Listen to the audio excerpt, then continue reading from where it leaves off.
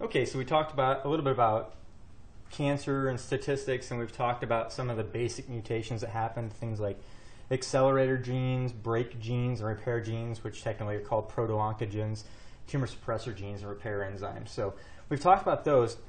Now what I want you to do is I actually want you to watch a video, and you probably already saw the link to the video, and it's only 4 minutes, so it's not very long, but it's actually talking about a specific type of cancer, and it's one of the most common cancers out there. So it's important to watch the video, and as you're watching the video, if you haven't already watched it, just write these down. It's not super in detail, but first I want you to answer, what is NSCLC? Second, what are the subtypes that they list right in the first basically 15 seconds?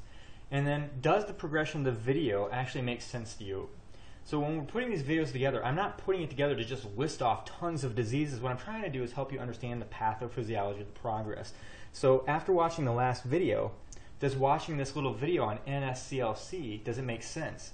Do the pieces come together right? Does it make sense in the way it progresses, that it's multiple mutations? Does what I told you about how it reaches out to grab blood vessels make sense? And if there wasn't something that you understood, jot it down here. So I'm game to listen. All right, so just to review mutation, normal genes, we talked about this in genetics. You can have point mutations and chromosome instability. Point mutations are the base pairs that are misaligned, so it's one single set of letters that's changed. And a lot of times you get that, but it's an accumulation of different base pairs that are happening. So one base pair affects one gene, another base pair affects another base pair, until finally you have a cancer. Another problem that can happen is chromosome instability, and we talked about this when we talked about things like Robertsonian translocation, where you take a piece of one chromosome and it gets broken off and gets glued onto another one. So it's just rearranging it. We talked about things like inversions, where you take a piece of chromosome, break it off, and the repair enzymes go, ooh, where does this go? And they flip it and glue it in backwards. So a couple of the ones we'll talk about are chromosome amplification, chromosome loss, and loss of heterozygosity. And we'll even talk about things called caretaker genes too. So the first one, chromosome amplification, it tells you exactly what it is. A piece of a chromosome gets broken off, it gets flipped around and put in the wrong place, and it's actually amplified. So, like for instance, on this last slide, I'll go back to it real quick. If I broke off a piece of this chromosome and accidentally glued it on right here, every time that this gene on this broken piece of chromosome, well, actually the solid piece of chromosome, when it gets turned on, it turns on the broken piece too. So normally I'd activate this chromosome, but when I'm activating this one now, I accidentally make this. Right? You can have where this piece of chromosome is broken off and glued on here. And if that happens every time I turn on one piece of this gene, I get two of it, and it's amplified. So when you look at pictures like this, like neuroblastoma, this is an example of a neuron. And here you can see, where'd my little mouse go? There it is. You can see the little pieces of the proteins that are expressed. So we put linkers on here, basically fluorescent markers that glow when that protein's expressed. And we have this gene express it. And you can see a normal protein will be expressed twice in this situation. But when you get some of those chromosome amplifications and you try and express it just one time, what you see is you can see hundreds of pieces of this expressed. Right? And neuroblastoma is actually a solid tumor of childhood, and it arises outside the brain. We'll talk about it a little bit more on the next slide. But it's a really common disorder. And here it is. So about 50% of the tumors are very aggressive. And you can see that the tumors aren't actually in the brain, but you can see how the tumors are growing around the orbits. You can see them growing down here off the side of the spinal column. You can see them all over the place. About 50% occur in children that are under 2. So it's a common childhood disorder. Right? And what you have to worry about the most is, since it's extracranial or outside the brain, is that this thing metastasizes easily and goes to all parts of the body. So a lot of times what you'll see is it goes straight down to the spinal cord, and it can grow on the spinal cord and pinch it off.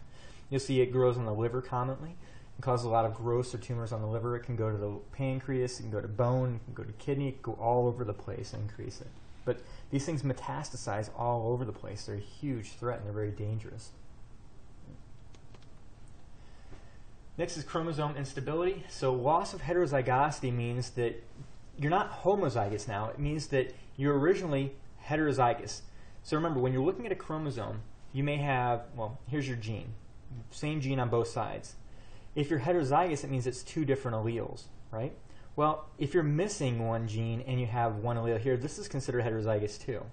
So in this situation, you're heterozygous, but what happens if you're living your life, you smoke too many cigarettes, and suddenly you lose that chromosome, or that part of that chromosome? Well, now you don't have that gene at all. not only do you not have a gene here, but you don't even have a bad, flawed one over here. You have no gene, period. They call this the two-hit hypothesis. So the first hit can come during heredity. You can be born with a flawed gene, and then the second hit comes with a mutation. Or you could be, have a mutated structure here anytime in your life, and then later you knock out the second one, accumulation mutations, which is what we usually refer to as a cancer, right? So in this situation, you could also have where you have one good gene and this one, by epigenetics or gene silencing, whatever, is not working, right? So it's not working, it's muted. This could be a healthy one, this could be a healthy one, but now suddenly what happened is that you lose this one healthy one, but because of methylation or epigenetics, this one's never expressed. So it looks exactly the same as this. You didn't lose this gene, but you can't express it. Remember, it's tied up in the cord, like I was using with that epigenetics example earlier. Right? So what they call the two-hit hypothesis is, first, your germline deletes it, so you get a bad one from mom or dad, and the second one is because of something that happens in you, somatic mitotic recombination, a flaw or mutation knocks out your other good one. Right? One situation you'll probably see this in is retinoblastoma. Retinoblastoma is actually a common childhood cancer. And about 95% of children under 5 years of age, this looks weird, 95% of the retinoblastoma cases are children under 5 years of age. As I was saying, I said it wrong. But it can be hereditary. So remember, mom or dad can pass it down, or it can be spontaneous. So I'll go back to that other slide real quick. So what if mom and dad gave you good genes, but epigenetics shut one off, and then suddenly a mutation shut the other one off? Had nothing to do with passing down from mom or dad. This was all spontaneous. It was all in you, in your somatic genes, right? And then this is the most predominant childhood cancer. So you see it a lot. And you can see the progression. Like here's sporadic. Neither mom nor dad had it, but the child has it because the child had sporadic changes and knocked out the gene. Here you can see that one of the parents had it. Which parent has it? If it's a round circle, mom. Yep. So females round, squares dad. So mom had it. Mom passed it down to child, and so the child had one gene. Child could also have a knockout, so that the one good gene dad gave was bad too. So here you can see sporadic, where it's mutations, where hereditary means that at least one of the parents passed it down. Heck, dad could have passed down a good gene too, but because they have the retinoblastoma gene, they do get retinoblastoma. Right? And here's an example of how it grows. So here's an eyeball. Here you can see the tumor growing right behind the retina. So there's the retina pressed very forward, and then there's your lens. You can see here it's pushing forward, and what happens if you shine a light in their eye, you can see that silver glimmer. That's actually a light bouncing off the tumor. It's not the blood vessels. Normally when you see red eye, you see the blood vessels in the choroid layer. But this tumor here is actually giving a reflective, shiny surface, and it bounces light back, so you can actually see it. And then here you have retinoblastomas growing down here. So a tumor caused by retinoblastoma growing and pinching on the spinal cord. Right. Next, gene silencing, and this goes back to epigenetics, and you're already familiar with this, but with gene silencing, you could have whole areas of a chromosome that don't work. You get the good genes, but you lose it, and commonly what will happen is caretaker genes are affected. So if you lose a caretaker gene, these are the repair genes. They fix chromosomes. If you don't have them, you can't fix the chromosome. So you break a piece of chromosome, poof, it's gone. Yep, it just doesn't fix. And of course, if you have bad caretaker genes, then the mutations are going to amplify really, really, really quickly. So these are really dangerous changes, is to lose a caretaker. Right. Let's talk slightly about childhood cancers. So childhood, we're going to go a little bit more specific into things like incidence. But the incidence, it's the second leading cause of death in children. It's extremely high, and a lot of these are actually hereditary diseases. Right? So, sorry, I forgot. Second leading cause of death in children from 0 to 1 years of age. SIDS is actually one of the primary killers of children. From 1 to 4, it's accidents, and then from 5 to 14, it's accidents again. And you can actually see that cancer starts rising the list the older the kids get. The same with us. The older we get, the more cancers. Right? And then 9,500 children up to the age of 15 are diagnosed with cancers every year, and 1 in 900 people between the age of 15 and 45 will actually be a survivor of childhood cancers. Right, so childhood cancers, most of them, I'm saying most, arise from the mesodermal germ layer. So remember, you have the endoderm, the ectoderm, and the mesoderm. And if you remember the different layers, the ectoderm is like skin and nervous tissue. The mesoderm is the muscles. The endoderm is everything in like that's inside the body but has exposure to the outside, like respiratory tract, the GI tract, things like that. So mesoderm's everything between the skin basically and whatever tube structure has exposure to the outside. So you see things like connective tissue, bone, cartilage, muscle disorders, and lymphatics. So we'll talk about leukemias. In fact, childhood cancers here, you can see them rated. So the most common is leukemia, second most common are brain tumors. All right, and here's a slide that actually illustrates it more. So common childhood cancers, leukemias, sarcomas, which are related to connective tissue, like muscle, bone cancers, and then embryonic tumors, which embryonic tumors come from stem cells. And embryonic tumors are usually diagnosed early in life because they're happening in utero is when they're developing. And then leukemia, when you look at the childhood cancers, about 1/3 of all childhood cancers are a form of leukemia. And it's the most common malignancy in children. Do you get benign leukemias? No. If you have a leukemia, it's always considered a malignant cancer, right? And we talked about this before with Down syndrome. So children with Down syndrome have a higher risk, about 10 to 20 times higher, that they'll have leukemia. Do you remember the other disorder that Down syndrome children get that puts a risk on their life? So of course they have low IQ and different physical features, but what internal physical feature? Heart problems. So kind of linking that back to the genetics section again. And then I was talking about before children that are in their 15 to 39 years of age, survivors. You can see most of the survivors are still going to be leukemia survivors.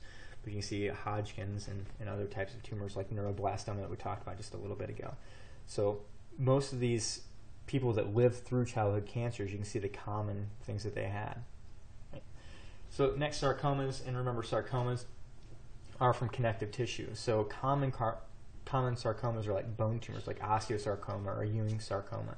Ewing sarcoma is what they get are malignant, small, round, what they call blue cell tumors. It's kind of a rare disease, and it's found in bone or soft tissues, and it's usually like the pelvis or the femur or the humerus. So I'm not going to expect you to know a lot of details, but in general, it's a sarcoma. It's a bone tumor, right? They call them blue cell tumors because when you put them under a microscope slide, they stain really blue very well. With leukemias, I forgot to mention this picture though. Here you can see normal blood, lots and lots of red blood cells, very few white blood cells. With leukemia, you can see lots and lots of the white blood cells all over the place. And we'll talk about leukemia when we get to blood again, like the blood, cardiovascular systems. And then other common cancers, already talked about neuroblastoma. A Wilms tumor is a nephroblastoma. So what's nephro implying? It's a kidney. And then retinoblastoma, we already talked about. And rhabdomyosarcoma, this, like I said, you want to work on the words. Sarcoma is referring to a what? Is it benign or malignant? It's malignant. And it's also referring to, is it epithelium or connective? It's connective tissue. In fact, it tells you what kind of connective tissue. It's talking myos, the muscle. So rhabdomyosarcomas are actually a type of soft tissue cancer that's found in children. And usually what they show as is a lump. So you can see this rhabdomyosarcoma in this little kid here. And it typically develops in skeletal muscle, so it can appear anywhere in the body. About 30 to 40% of these little lumps or tumors are actually going to show in the head and the neck region. Some like 20 to 25% are going to show up in reproductive organs or the urinary tract, but they show up right underneath the skin or under the epithelial tissue. Right. So the etiology, it can be ecogenetic, so it can be genetic or environment, and ecogenetics is actually talking about how it's both. So how the environment affects genetic factors. So you may get it passed down from your parents, but maybe something that happened in utero that changes it. So things like chromosome abnormalities, it can be the oncogene or tumor suppressor genes that flip off or on. We talked about these different situations in the genetic section, like aneuploidy and amplifications and deletions. And then Fanconi syndrome. Fanconi's is actually, it's a really rare disease, about 1 in 350,000. So, and it's more prominent in the Ashkenazi Jew population. So it's not something you see a ton of, right? But usually it just results in congenital defects like short stature, skin issues, their arms, head, kidney, ears usually have shrunken features. And median age is actually about 30 years of age, so it's something that they don't live a long time with. And then Bloom syndrome is another one that's carried down in Ashkenazi populations. But it's similar symptoms: short stature, narrow face, they actually get kind of a butterfly facial rash. So it kind of looks like lupus, erythematosus. And then, of course, high recurrence risk. When we talked about this before, when you're talking about something that goes in a small population, like an ethnic population, the high recurrence risk is because they carry the gene. Like I said, with Bloom syndrome, about 1 in every 100 Ashkenazi Jew descendants will have it. So if 2 of them meet up and reproduce, then the risk is a lot higher that way. And that term, remember, was called consanguinity, so close relatives. And then etiology, environmental factors, so prenatal exposure, what they're exposed to. I use the word teratogens in the genetics section. But are they getting the proper nutrients? Are they getting the proper vitamins, like B vitamins? Folic acid is really important for neural development. Child exposure while they're in utero, exposure to alcohol, secondhand smoke, even after they're born. So after they're born, being exposed to all of those things. And then the prognosis of childhood cancer. The 5-year survival rate's roughly 80% across the board. So kids are way better responders. They're not done with their plasticity and their growing. So if they have something that's broken or removed, they actually have a greater chance of repair and moving on to be an adult. So they're able to tolerate treatments a lot better because their bodies are more resilient to change.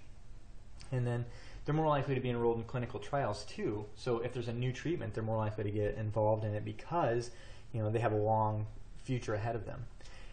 And then the residual and long-term effects of the treatment are usually a little bit lower with the kids because their bodies are more resilient. And this last one, psychologic sequelae, I'm actually going to have you do a little homework assignment on that one and look it up. So I've given you this. There are 2 parts of this homework assignment, and they're really brief. In fact, when you look at this first one, it just shows you like 8 or 9 disorders, and you're just going to pick the ones. So we want to know, how has research made a difference in childhood cancers? So I want you to actually web search, whatever web format you have, St. Jude Research, Statistics, Cancer Survival Rates, those exact words. And you'll pull up a page at St. Jude's website that shows a list of the changes from 1962 until today. What has happened to the 5-year survival rate in cancers in children? So I want you to look through, and I want you to determine which 2 have made the most progress. So if you see one that goes from like 40% to 80%, I mean, that's a good change. So the survival rates jumped up significantly. But if you see one that's gone from like 4% to 95, there's a 91% change. There's a huge change there. Write it down, and then the second thing I want you to do is I want you to figure out what the embryonic tissue they originated from. So does it match up with what we looked at before when we talked about which layer is primarily contributing to childhood cancers? And then the second part of it, does age make a difference in the psychological effects of leukemia?